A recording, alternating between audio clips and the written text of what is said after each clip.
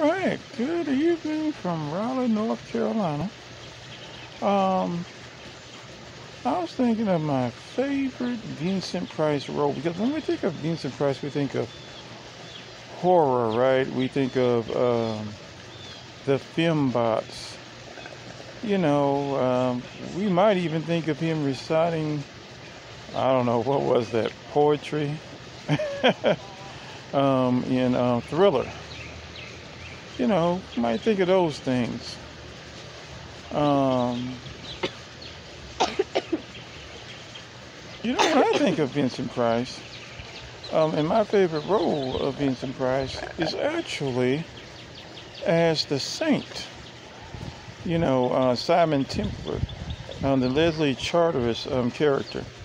Now, if you ever read the books in regards to Leslie Charteris, um, the Saint was kind of an ends justified the means kind of guy, um, who would do whatever he needed to do to get the job done.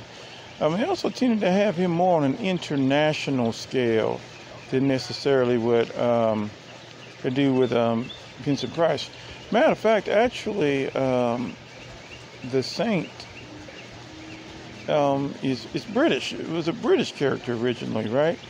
And of course, Vincent Price, the Saint is more localized, almost kind of like a detective that, somebody is in trouble, they knock on the door and they get to, and the Saint helps them out, typically free of charge.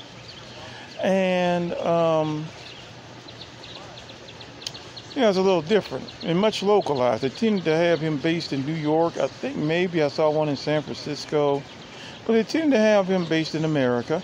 And there may have been a slight nod, though, because Vincent Price had something that someone may actually pretty much equate to a mid-Atlantic accent. Or I've also heard it called a transatlantic accent, but typically I've heard a mid-Atlantic. So that is to say someone who has an accent that is, you want to say British, but not quite, but it's not quite American either, somewhere in between. Now, typically, these mid-Atlantic accents were basically adopted. They were, created and learned, by a number of Americans. But there were people who, who did have accents that you just couldn't quite tell. Cary Grant, for example, was one person that was brought up. Now, in my opinion, Cary Grant had a British accent. It's just that the man lived in America for a while. So for me, that was a British accent. There was no... But for many people, they was like, well, it's not quite British and it's not quite American. William Conrad had one of those. Katharine Hepburn.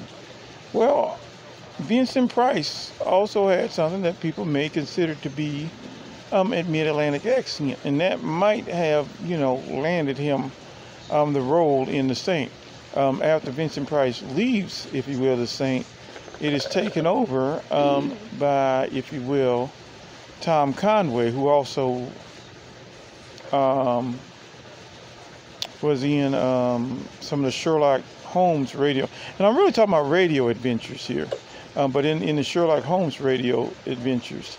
And I believe there was a guest role in one of them because Vincent Price was held up overseas and he couldn't quite make it. And so I think they had a British person playing that role still. But at any rate, I love the humor that he brought to it, the chemistry that he could bring with just about any, radio actor.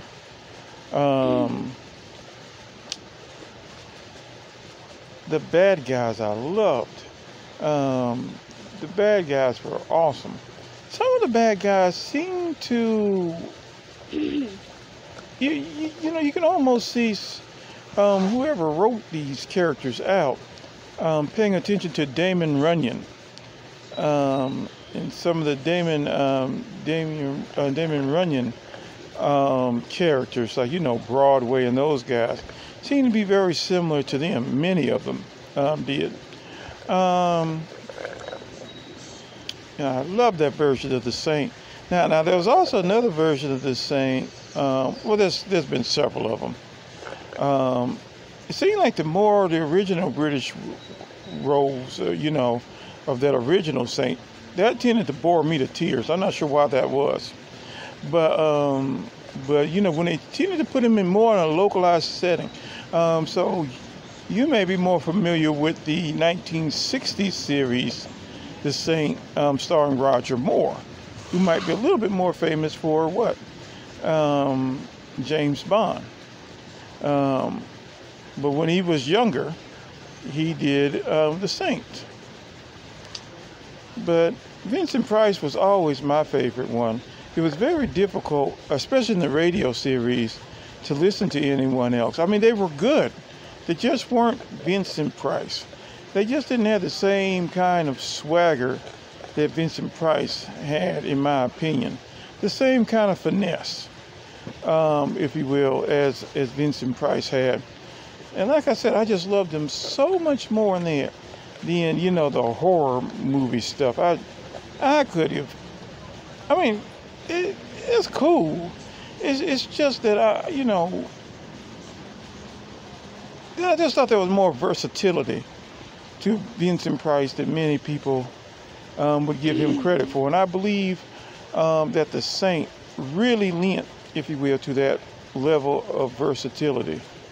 If you haven't seen it, I mean, my goodness, it's probably a pretty well-known radio series. Him and chemistry that he had with Louis the cab driver. The happy-go-lucky, if you forgive my language, kind of playboy essence of Vincent Price in, if you will, The Saint. Wonderful, wonderful series. If you haven't seen it, I'd recommend it. Anyway, it is evening here in Raleigh, and I'm sitting right next to a gigantic clock. So let me see here. We're winding down things here, and I hope you guys are having a wonderful day or night, if you're watching this at all. Anyway, take care and bye-bye.